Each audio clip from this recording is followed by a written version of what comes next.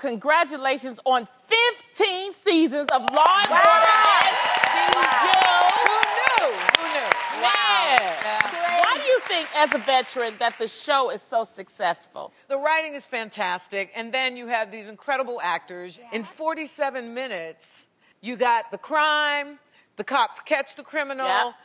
They go to court, you know, and that's comforting to people. Exactly. You know, I was on the very first season of SVU. You were? I was a dead body. You were? Yes, she's not lying. But I didn't do good. I was like, and I kept breathing. The director got mad.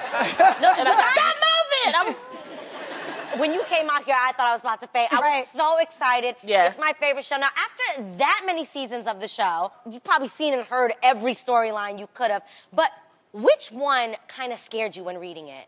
Well, yeah, they scared me, but probably not in the way that you guys are thinking. It scared me because I was reading through the script and, you know, into the second act, my character got shot.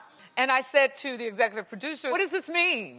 Right. You know, and so then as they were wheeling me out at the end of the episode, I was saying to my colleagues around me, I was like, I'm not dead yet, you know, but what I wanted to say was, I'll see y'all next season. Exactly. I